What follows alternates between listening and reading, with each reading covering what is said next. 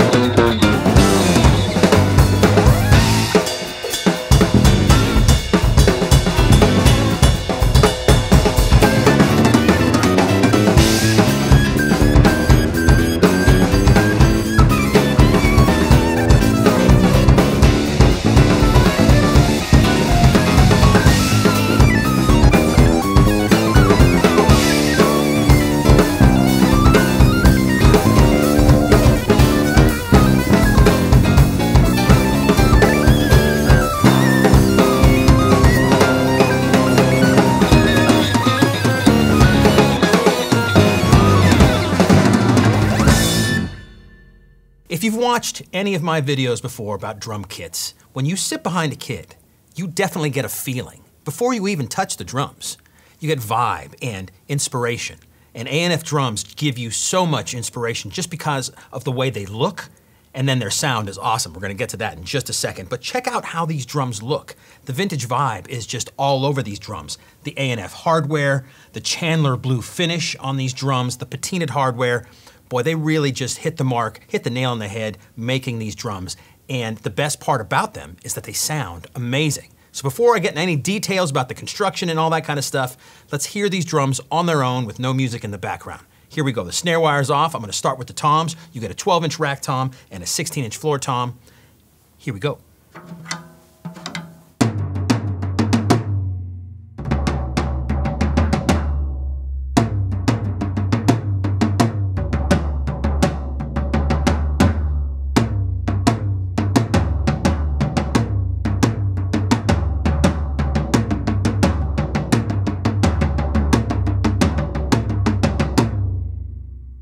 Beautiful, warm, musical tone. That's because the shells are made out of 7 thin plies of maple and poplar wood. Now, maple and poplar are both really old school drum woods. They've been making drums out of these woods for, gosh, as long as they've been making drums. So it just has a great musical tone that goes, it harkens back to the old days, definitely post-war era drums that were hand-built, just like these drums are.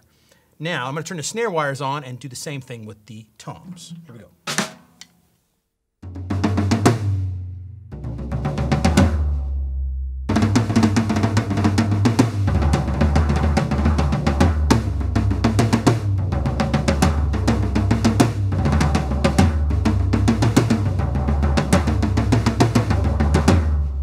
Again, really killer tone, and there's no reinforcement rings in these drum shells. Let's get on to this kick drum. You'll notice there's no hole in the kick drum. The drum is completely wide open, no dampening at all. There is a Power Stroke 3 head on the front, clear, and there's a coated head on the front. Now, the big A&F badge that you see on the front has a leather patch underneath the badge. That acts as sort of a dampener, so it definitely gives you help with the tone of the drum. Here's how the drum sounds with the snare wires off.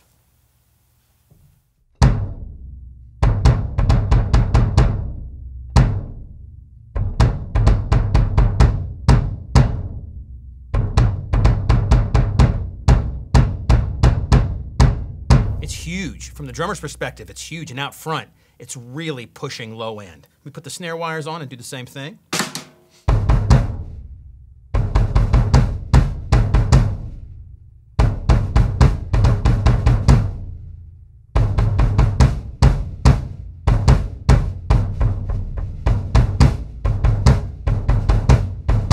Man, it is just fat. And I love how it sounds with the snare wires buzzing in the background. You can really bury the beater into the head if you want, or if you want to just hit the head and have the beater bounce back, it's equally comfortable playing that way. Now the drums are a 3-piece shell pack. You get the rack tom, the floor tom, and the kick drum. You don't get the snare with the 3-piece shell pack, but they make a matching snare in the same exact color, along with a ton of other really great snares. You don't have to buy this one if you don't want to, but if you want to have it the same look, you can get a Maple Club snare, and that's why I want to talk about it in this video. The only difference with the snare as compared to the drums is that it's 7 plies of maple and teak instead of maple and poplar. And that's really cool. It gives you snap, bite, bark, all of those things. Let me play the drum with the snare wires off first, and then we'll put them on. So here we go.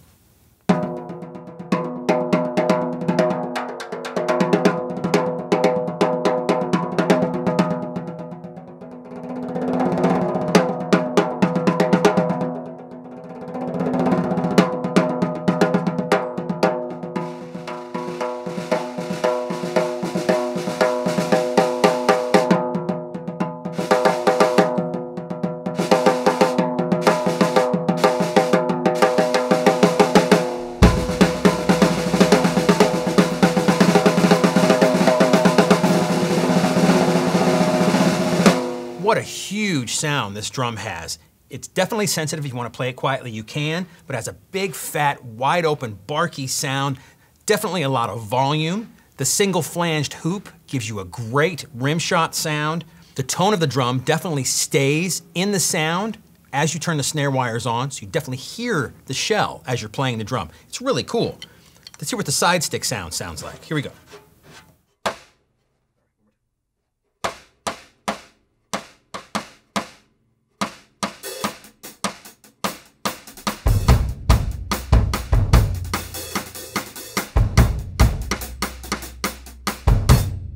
Nice and precise, and definitely enough volume on the side stick.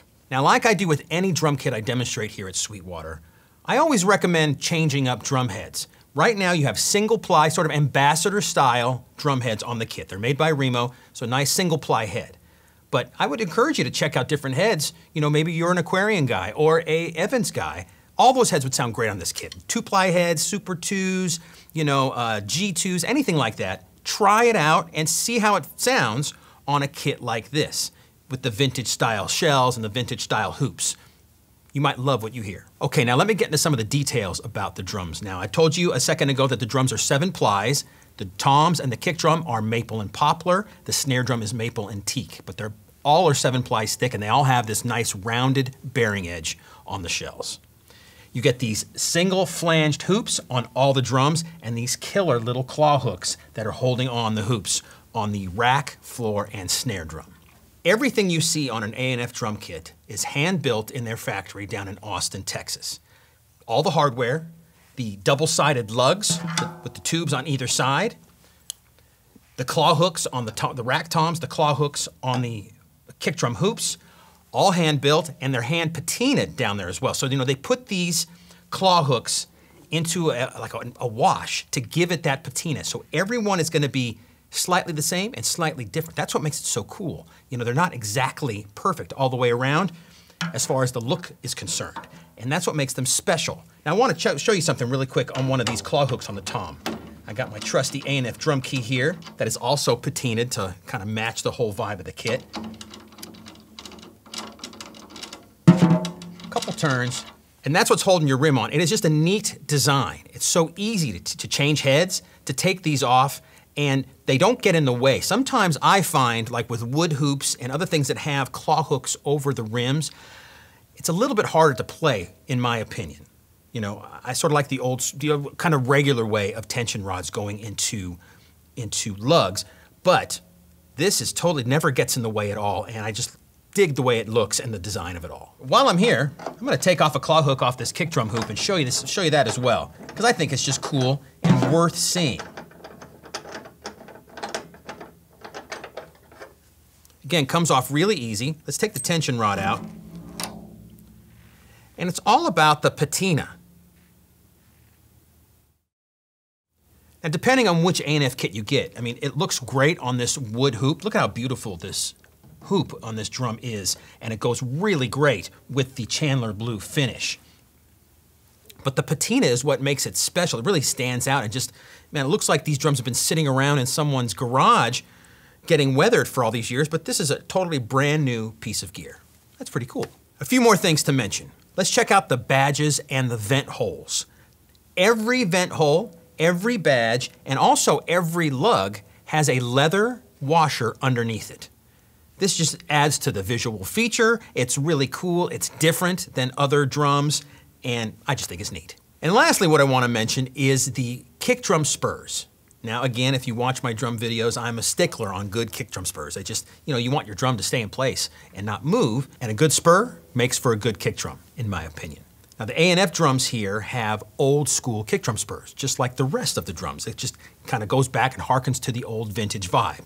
Underneath the kick drum is where the spurs are. They're kind of L hooks. They go right into the ground. They're very easy to install. I mean, it takes no time at all. You can raise your kick drum up a little bit or down if you like it flat or if you like a little bit of an angle, and the drum never moves. And you don't have the typical spurs that are going out from the side of the drum. Again, neat, old school, vintage vibe and feature. The hardware on the snare drum is pretty much the same as the drums themselves, but the throw-off and strainer is pretty cool and really unique, and again, old school. Let me show it to you. In today's modern age, the throw-off and strainers could be really elaborate and really cool, for sure. But this one is super simple and works. It just works. Snare wires off, snare wires on. Pretty simple. And you have strings holding on the snare wires. To adjust the tension, there's a knob right here. Just turn it. It's notched on the inside, so every quarter of a turn or thereabouts, it's going to stop for you. You get the snare wire tension where you want it. And again, it's held on by strings rather than like a plastic strap. One other cool thing to show while I'm here is that the hoop on the bottom of the drum has two holes that the strings go through. So they thought of all these little tiny things. I just think it looks really neat and I'd like to point it out to you. It's all about the drum sound. Now let's play these drums all together before I say goodbye in this video. Here we go.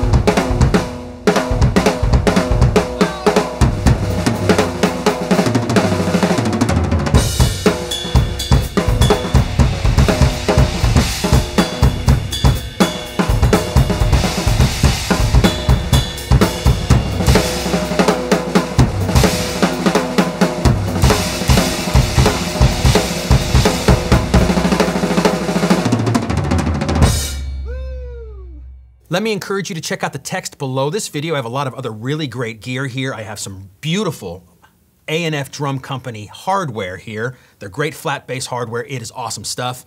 Sabian cymbals, some biodynamic microphones, the Apollos over here, Pro Tools, the keyboard that Jacob was playing when he was jamming with me earlier in the video. Lots of great stuff, so check it out if you want in the links below.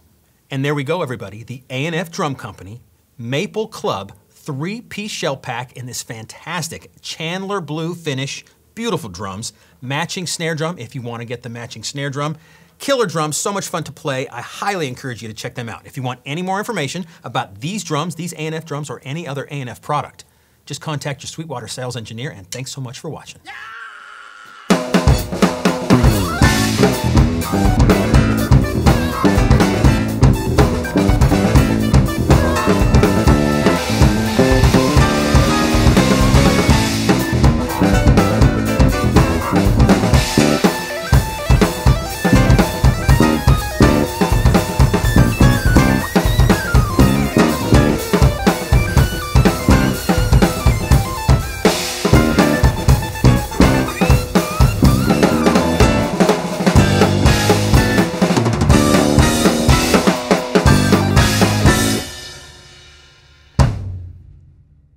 Thanks for joining me today, everybody. Make sure you like, comment, and subscribe. Click right here for more videos just like this one, or start at sweetwater.com for all your music instrument and pro audio needs.